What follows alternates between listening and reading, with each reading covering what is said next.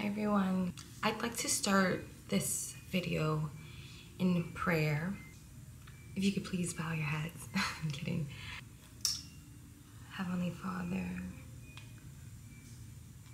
God, angels of the highest truth and compassion, I come before you today and I ask you that you speak through me, that the words that come out of my mouth are filled with love and compassion, and mercy and understanding.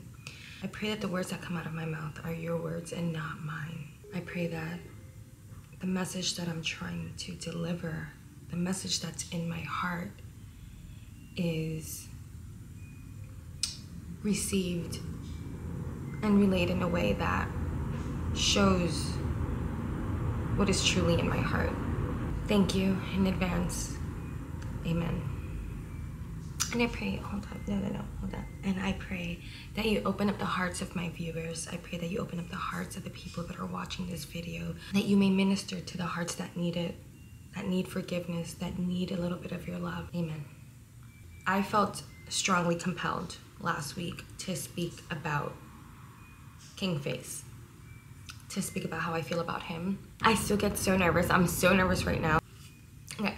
If you're wondering why I'm so nervous to speak about this person, if you don't know who King Face is and was a person that had a lot of controversial views and lived a very controversial life. It was a public figure, spent a lot of time trying to change the minds and hearts of people. And on top of that, you know, he gave me HIV. I've put off speaking about him. Is this a sign? I met King Face, I met Angel March 12th of 2019. And I was like in a really bad place. I was like super drunk. I was blacked out.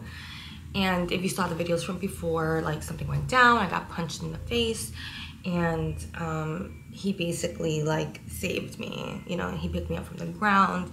He was like, what do you need? Like where can I take you? Where do you need to go? Like he was really trying his best to make sure that I was safe. His friends or like his co-workers, because he was filming for his podcast or a podcast, I'm not sure.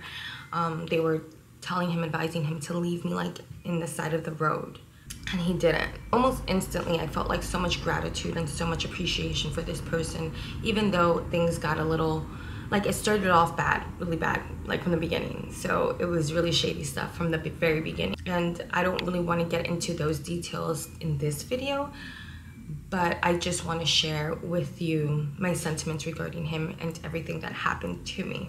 I know that due to my heart and due to how I guarded it and protected it from hate is how I'm able to live and thrive and love again today, because I don't hate him, and I never did, and I don't think that I ever will. Throughout the course of our relationship, one would say that he was a narcissist, and I can't disagree with it. I needed therapy because of that, not just because of the HIV. Not even really because of the HIV. I wasn't sure if the ground that I was standing on was actually real or not due to the interactions that we had. However, I chose to love him. And I feel like, as the words come out of my mouth, I feel like I'm sounding like him, because he told me many times, he's like, listen, no one's forcing you to be here. You could walk out that door. And of course he knew that that was like a power ploy, right?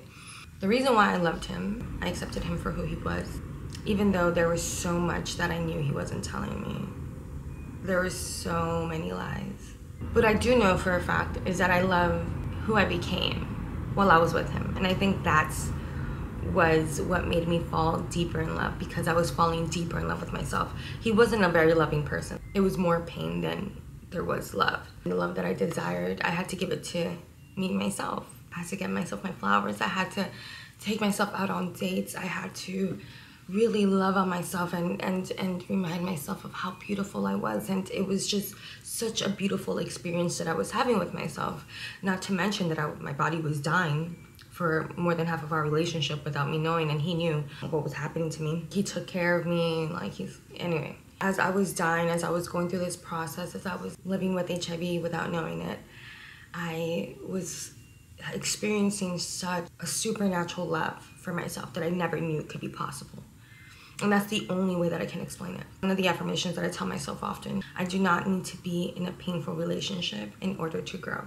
I'm making this video because I feel I loved him very purely. Even when I found out that I had HIV, I never went to him and said, you gave me HIV, like, what's wrong with you? Like, there was never that kind of conversation. It was like, I have HIV. You need to get on meds too. In fact, like, our biggest arguments were me trying to get him to go to the doctor, me trying to get him to get some blood work done, something that he would never do. Because of the love that I have for him, is that I feel like I can speak on this because I think that this is what he would have wanted.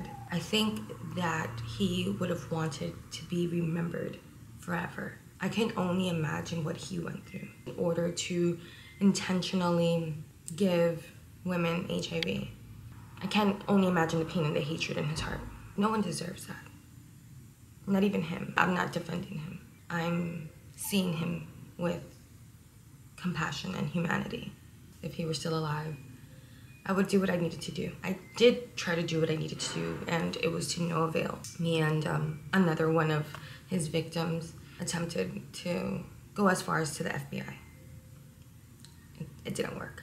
Now that here's where we are, now that it seems as if he is dead, and the reason why I say it seems as if is because I'm not 100% sure that he's dead. I think that he would have wanted to be remembered, and I want my story to be told. This is not meant to cause pain to anyone else that he infected. This is basically to say that I'm not his victim. I am victim to what he did, but I'm victim to my actions as well. And I do believe in the law of attraction. And I attracted him into my world, and he attracted me into his. Knowing who I am, knowing what I'm capable of, knowing what he was capable of.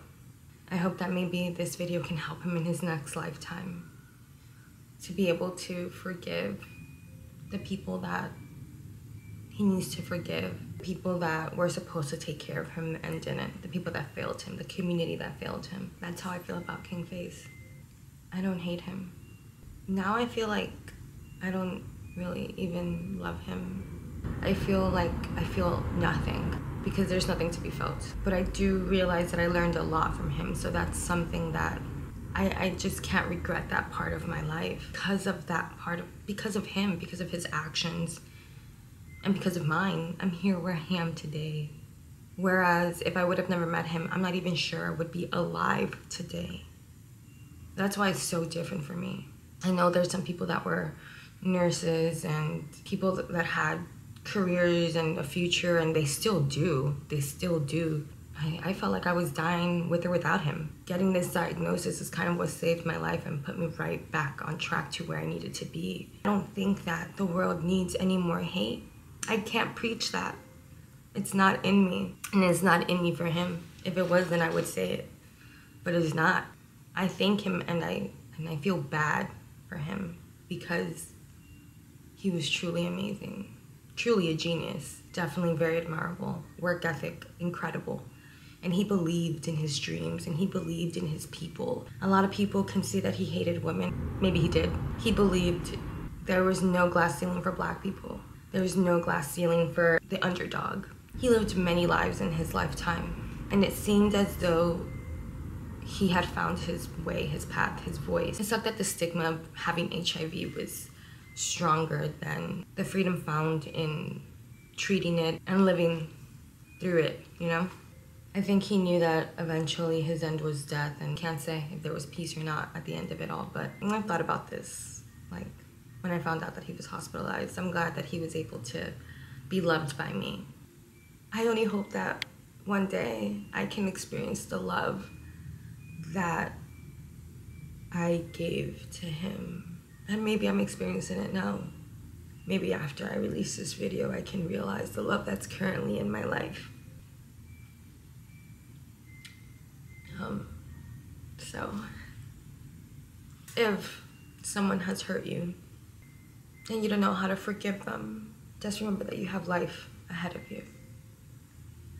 And this person, this thing that happened to you, whether you were a child, whether it was something totally different than what I've experienced. This person should not have power over your life anymore. They already did for that moment in time. But that moment in time has passed, that moment in time has gone, and now you're the one that's in power. You're the one that's living this life that you can make beautiful, and that is your revenge. And I wouldn't even say that's your revenge. That is your gift. That is your reward. That is what you're worthy of. You are worthy of a beautiful life in spite and despite and because of all of what you've been through. There are no mistakes in this world. If you decide to, you can choose to transform this pain into your superpower. You can transform this pain into the greatest love that has ever existed, because that is power. It would be so easy for me to hate him. It would be so logical for me to hate him. But then he wins. And not even him, what he was going through wins. His pain wins. He didn't have to choose pain, and for moments, brief moments in time, I know that he didn't. That's why he didn't talk about it. We couldn't talk about it. It was not allowed to talk about the diagnosis. Energy is neither created nor destroyed. However, it is transformed. You can transform that energy of pain into energy of love, the frequency of destruction into the frequency of creation. You can change it, just as I changed it, just as I will continue to change it. And it's not gonna stop. It's never gonna stop. I've been called to this life in this time to spread love. And that's exactly what I'm gonna do. Anyway, I love you guys, and I just thank you for being here with me. That's all.